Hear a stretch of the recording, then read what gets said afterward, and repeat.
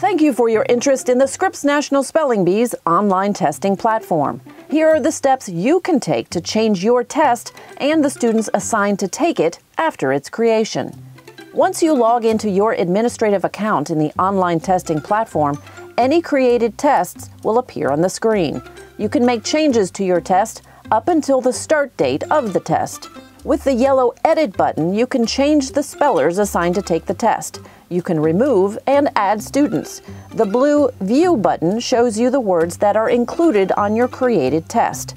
The Bee's official dictionary is Merriam-Webster Unabridged, the source for all correct spellings. The red Delete button deletes the test. The red Update button takes you to the test settings screen where you can change any of your selections.